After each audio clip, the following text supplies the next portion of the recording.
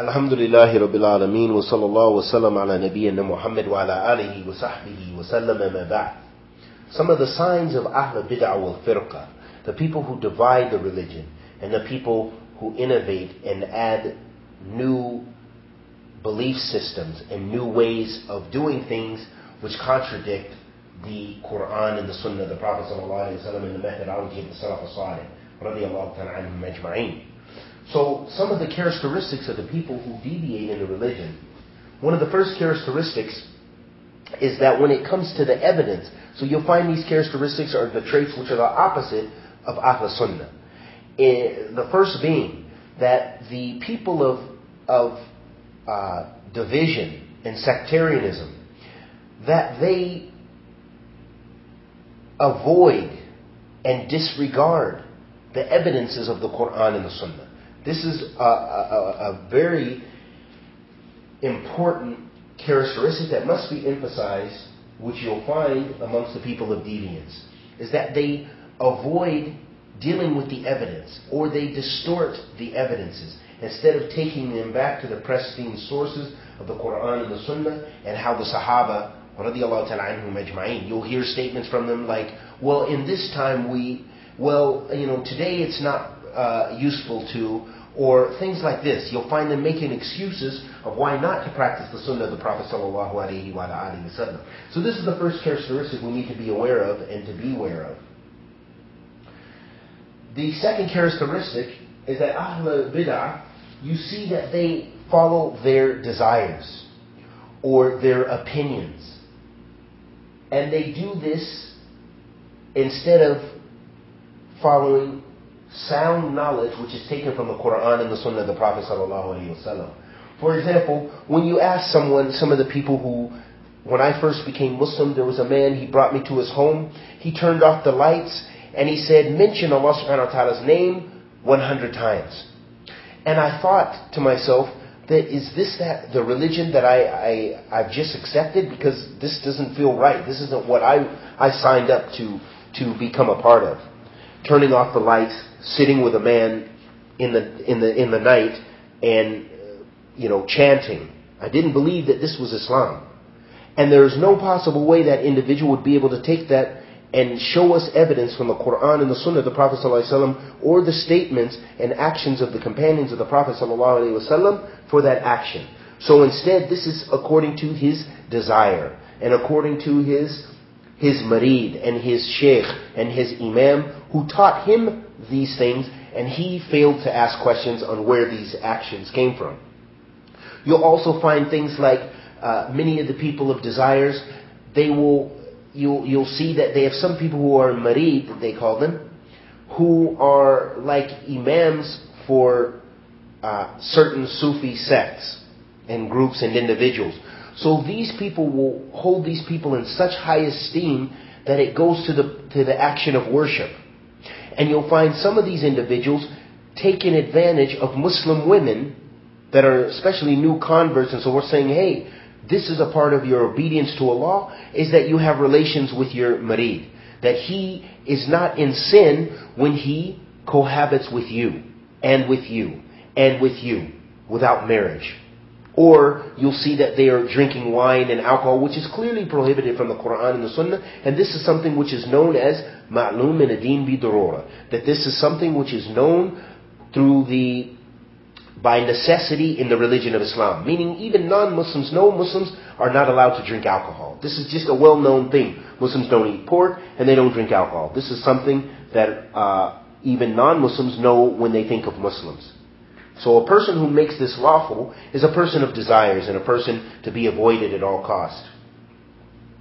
The third characteristic you'll find in the people of deviants who've deviated from the Quran and the Sunnah of the Prophet ﷺ is that they have a dislike and a type of enmity for the people of Aqidah wa Ittiba', meaning the people who hold to the belief system that the Prophet ﷺ transmitted to us, and that was transmitted from the Quran, and that was held and a part of the consensus of the Sahaba radiyallahu ta'ala anhum ajma'in. So for example, you'll hear them say, beware of those individuals because they believe like this, meaning that they believe and affirm Allah subhanahu wa ta'ala's names and attributes as Allah subhanahu wa ta'ala affirmed them for himself.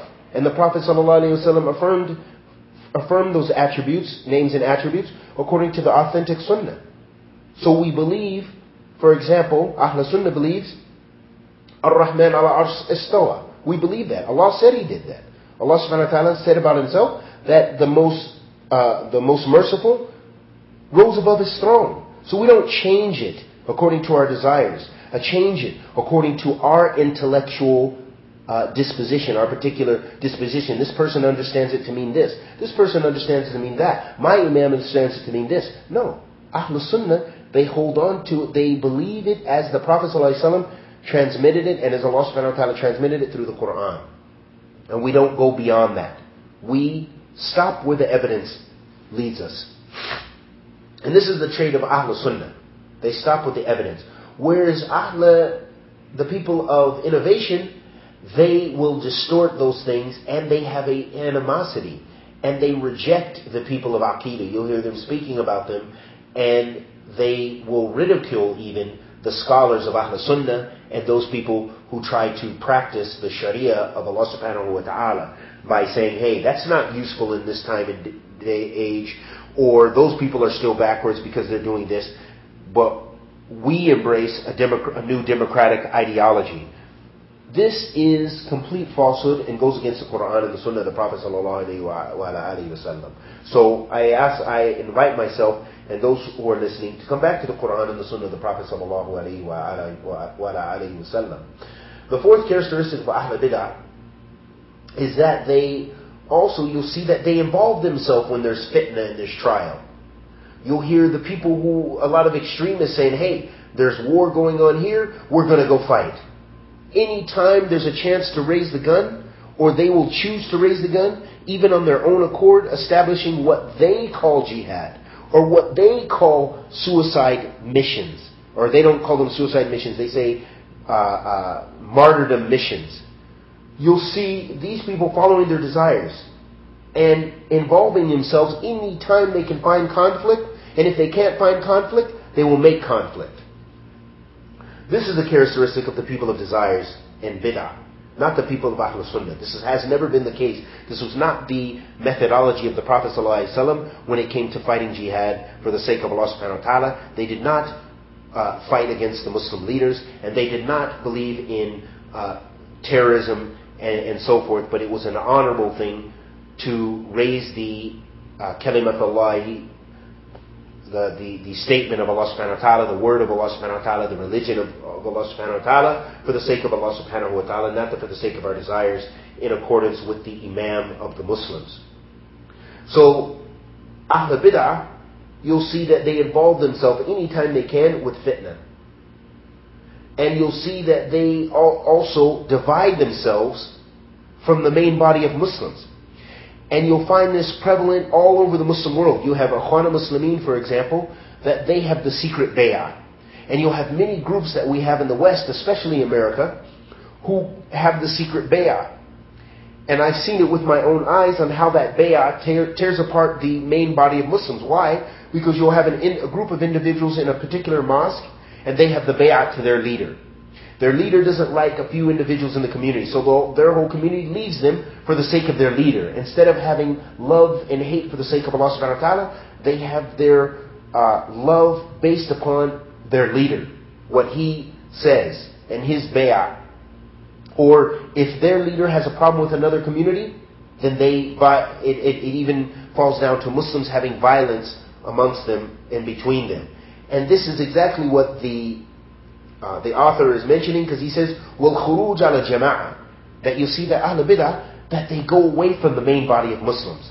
And how much more can you go away from the main body of Muslims? By separating yourself and beginning a new group, or a new sect, or a new jama'ah. A jama'ah based upon your particular leader and the way you and your leader have established a certain ideology and so forth. Another characteristic of Ahl Bid'ah, which relates to that, is that they have hizbiyya dayiqah, that they have a very restricted group mentality or partisanship, meaning that their love is restricted to those particular individuals in their sect and their ideology. And they will quickly declare other Muslims to be innovators or to be disbelievers outright. And we've seen this with a lot of the sects, especially the neo-Takfiri groups, who anyone who disagreed with them was a disbeliever in their eyes. And this goes back to what ideology? That of the first sect in Islam, the Khawarij. And the Prophet ﷺ said about them what? Al-Khawarij kilab al-nar. He said that the Khawarij are the dogs of the hellfire. Sallallahu alayhi wa sallam. So you'll see this characteristic of the people of innovation is that they restrict themselves to a particular sect or a particular ideology. And they love and hate in accordance with their ideology. If you don't believe in going to the graves like we do and having graves under our masjid or praying in places which we believe the dead saints prayed in, or Prophet so-and-so prayed in this spot, and so we're going to make this a new spot, or we're going to celebrate the Prophet's birthday. If you go against them and their ideology and belief system, you'll find that they don't have any love for you. So this characteristic is that Ahl Bid'ah is they break themselves from the main body of Muslims into particular groups and sects. And they make their love and their hate in accordance with their ideology or their sect. Meaning if you're outside of their sect, they don't have any love for you. Wallahu musta'an. May Allah protect us from that. Ameen. And another characteristic of Ahl Bid'ah is that they also do not give importance to the belief system of monotheism and spreading it and loving for the sake of it and disliking the enemies who oppose it and hate the Muslims. So Ahl Bid'ah, instead, they will say, hey, I already know Tawheed. We don't need to call to Tawheed anymore. Or Tawheed is just a small part of the religion. What's important is establishing the prayer only. Or what's important is establishing a Khalifa only. Or what's important is establish the Sharia in such and such country. This is the most important matter. No. Every single thing I just mentioned, those are all wasa'il. Those are all means to establish Tawheed. They're all means to establish Tawheed. Because why? What is the purpose of life? Is the purpose of life to have a Khalifa? Is the purpose of life to have jihad everywhere? Is the purpose of life to have graves under the masjid?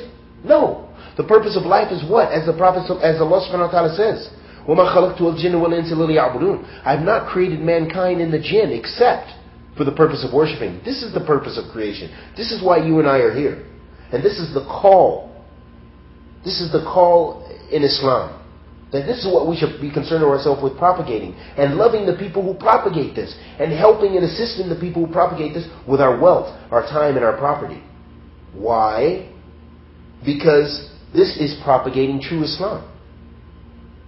And loving for that reason. Loving the people of Tawheed.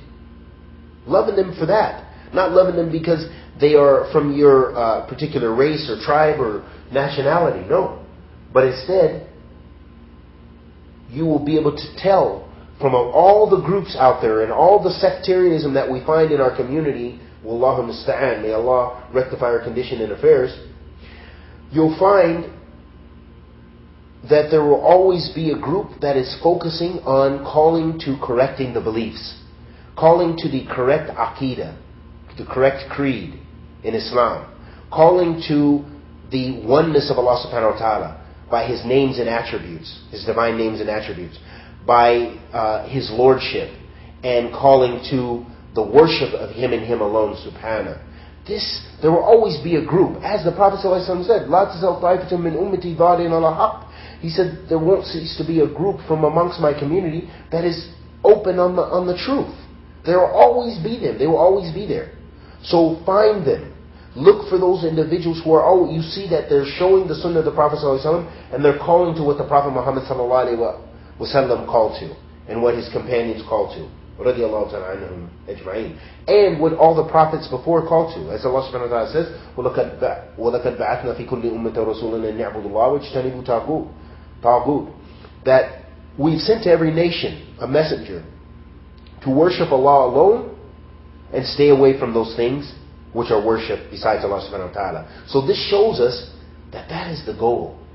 and you want to love Ahl Tawheed. Don't be like the Hizbi organizations and groups and sects who disregard calling to Aqidah. They say, hey, we can unite on anything, and we don't have to call to the Quran and the Sunnah and the worship of Allah alone. We can unite with grave worshippers. We can reunite with those people who love people like Habib al-Jafri, this person who calls to grave worship and calls to making tawassul to the dead.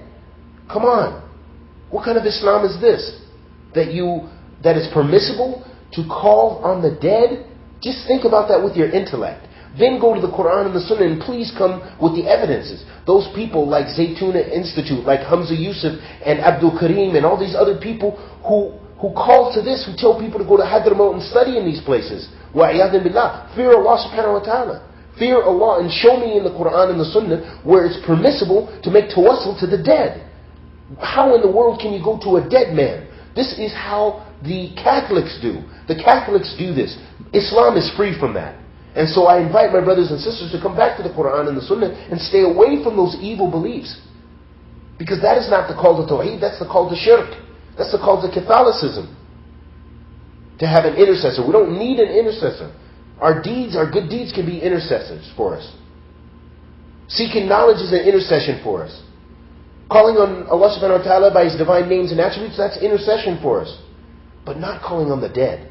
And not calling even the Prophet sallallahu alaihi wasallam. We can't say, oh Prophet Muhammad sallallahu alaihi wasallam, please make my wife pregnant. Oh Prophet sallallahu alaihi wasallam, please increase my rizq. No. That's shirk. The Prophet ﷺ himself said, what? He said, Dua huwa ibadah. He said, and this collected in Tirmidhi and it's Sahih, that supplication is worship. So if you supplicate to the dead, you're worshipping the dead. There's no matter how they try to explain it away. Be careful, ayyuha muslimun. So Ahl Sunnah calls to Tawheed, and Ahl Bid'ah, they call you and they belittle the importance of Tawheed. So watch those individuals. And the last characteristic we want to be cautious of, that is a characteristic and trait of the people of innovation, is that they follow the general and ambiguous statements that you might find in the Quran or in the Sunnah, or the opinions that are very, very rare and strange opinions. As Allah subhanahu wa ta'ala says in the Quran, فَأَمَّا الَّذِينَ فِي قُلُوبِهِمْ زَيْغٌ فَيَتَّبِعُونَ ما تشبه منه ابتغاء الفتنة وابتغاء تأويله. Allah the Almighty says, and as for those whose hearts has misguidance, then they follow the ambiguous things. And the reason they follow it, منهم ابتغاء الفتنة. Some of them, they follow the general verses and statement in the Quran in order to have fitna, in order to have to establish chaos in the land. And another group that وَابْتِغَاءَ تَأْوِيلِهِ, and another group seeks to distort and change and misinterpret the verses of Allah subhanahu wa ta'ala to fit their own desires, to fit their own practices, to fit their own deviance and misguidance. Wa'iyadhan billah. And two examples of this. For the examples of the first part of the ayah, where Allah subhanahu wa ta'ala says, مَا تَشَبَّهُ مِنْهُ ابْتِغَاءَ الْفِتْنَةِ. They desire fitna. Those are the people that you see, those extremists. They say, hey, they try to convince the people that they're restoring the izzah and the position of Islam and the honor of Islam. So they do terrorist acts in the name of Islam. Why? Because they desire fitna. And they believe, some of them, they believe that what they're doing is bringing them closer to Allah. But in fact, this is their distortion. Because this is not Islamic jihad. Killing innocent people, blowing up things, blowing up yourself, suicide bombings, and more often not even in the lands of the Muslims. Most of those people in Al-Qaeda, they kill more Muslims than anyone else. They've got a huge track record. And why is this? Is because they ibtigha fitna. And they also use the verses to substantiate. They'll use some of the verses, but they'll leave the sunnah, which explains those verses. And they'll leave the books of fiqh, which explains how to conduct proper jihad. But instead they believe in distorting the principles of Islam to fit their desires and to cause harm. وَعِيَاذًا بِاللَّهِ. So this is a characteristic of the people of desires and innovation, is that they distort the general statements from the Quran, and they also will take the rare, strange opinions. For example, they'll say, hey, Ibn Hazm, rahimahullah ta'ala, said music was halal, it's halal. Or Ibn Hazm had the statement that when you want to get married, a very strange opinion that is rejected by the consensus of the ummah. So the people of desires will follow that rare opinion, even though it's not substantiated by the evidences. It was a mistake by that great alim, that great scholar of jurisprudence. May Allah have mercy upon him. But we don't follow anyone in their mistakes. And I ask Allah the Almighty to accept our good and forgive our evil and forgive me for all my mistakes. Anything I said that was correct is from Allah subhanahu wa ta'ala. Anything I said that was incorrect is from myself and the shaitan. Wa sallallahu wa sallam ala nabiyyina Muhammad.